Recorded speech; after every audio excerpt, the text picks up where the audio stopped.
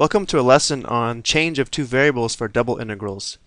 This video will introduce the Jacobian for a transformation of two variables. We just finished studying double integrals in rectangular and polar form, as well as triple integrals in rectangular, cylindrical, and spherical form.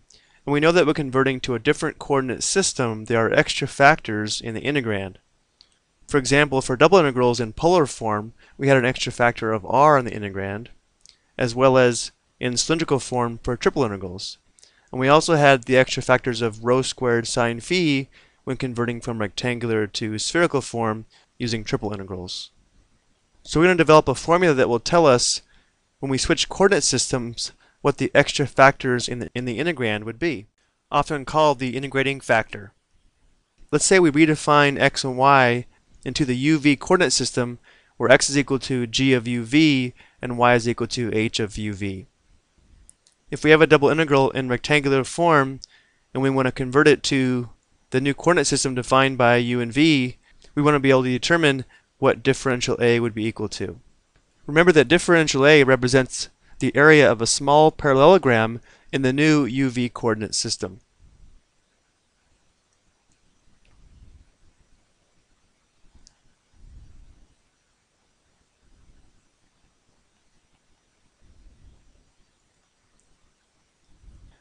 Now here we are calling it a parallelogram, but you could also think of it as a rectangle if you needed to.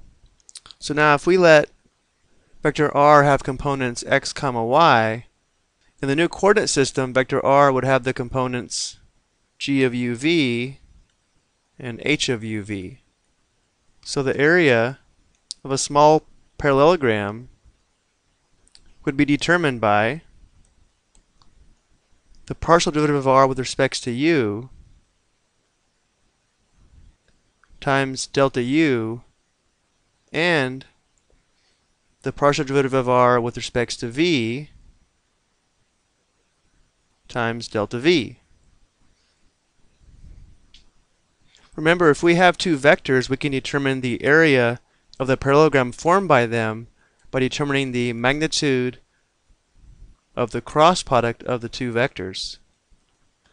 So in our case, we'd have the magnitude of the partial derivative of r with respect to u times delta u crossed with the partial derivative of r with respect to v times delta v. This would be equal to the magnitude of the partial of r with respect to u crossed with the partial derivative of r with respect to v times delta u times delta v. Now at this point, let's go ahead and take a closer look at this cross product here. This would give us a 3 by 3 determinant where the first row would be ijk. And now for the second row, because r is defined using u and v in the new coordinate system, this would give us the partial derivative of x with respect to u and the partial derivative of y with respect to u. The k component would be 0. And then for the third row, we have the partial derivative of x with respect to v, partial derivative of y with respect to v, and then 0. Because of this third column being 0, the result is only going to be a k component,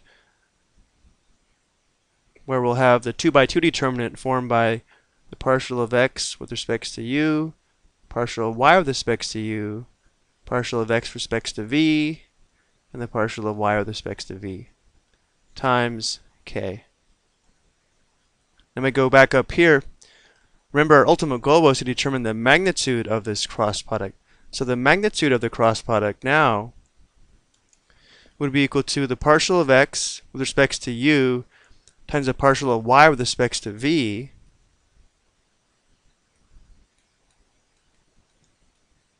minus the partial derivative of x with respect to v times the partial derivative of y with respect to u. So putting these pieces together, we can now say that differential a, the small change in area, is going to be equal to the absolute value of the partial of x with respect to u times the partial of y with respect to v minus the partial of x with respect to v times the partial of y with respect to u times differential u times differential v. Let's go back and take a quick look. Again, we showed that all of this was equal to the difference of this product, and then here's our differential u and our differential v, which gives us the approximate area of a small parallelogram, which would give us differential A. This right here is called the Jacobian, and this calculation here is going to give us the extra factors in our integrand when we convert differential A to our new coordinate system in terms of u and v. And the difference of this product, called the Jacobian, is often written using this notation here. So let's go ahead and summarize. The Jacobian of transformation of two variables is given by this formula here, as we just derived. So when converting a double integral, where R and S are regions in the x, y, and uv plane, related by the given equations here, we can determine the extra integrating factor using this formula here. Now let's go ahead and look at an example where we convert a rectangular double integral to polar form, and when we calculate the Jacobian, we should get the extra factor of r in our integrand. Let's go ahead and see if we do.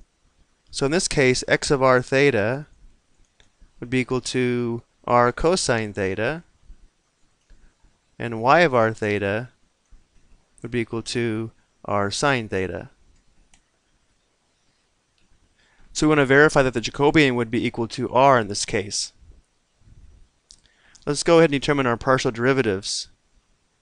Partial of x with respect to r is going to give us cosine theta, and the partial of x with respect to theta would give us negative r sine theta, and the partial of y with respect to r would give us sine theta, then the partial of y with respect to theta, that will give us r cosine theta.